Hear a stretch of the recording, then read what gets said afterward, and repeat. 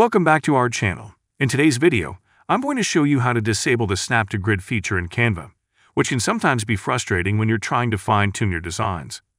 Step 1. Open your Canva design. Let's start by opening up a design in Canva. As you can see, I have this line here. When I try to adjust its position, you'll notice the pink grid lines appearing and snapping the line into place. This is called the Snap to Grid feature. While it's helpful for aligning elements, it can be a bit of a nuisance when you want more precise control. Step 2. Disable Snap to Grid. The fix is simple. If you're using an Windows system, just hold down the Control key on your keyboard while moving the element. For Mac users, hold down the Command key instead. Step 3. Move elements freely now.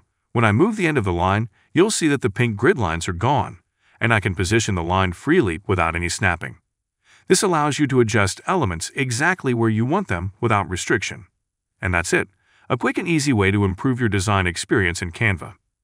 If this tip helped you, don't forget to give this video a thumbs up and subscribe for more simple Canva tips and tricks.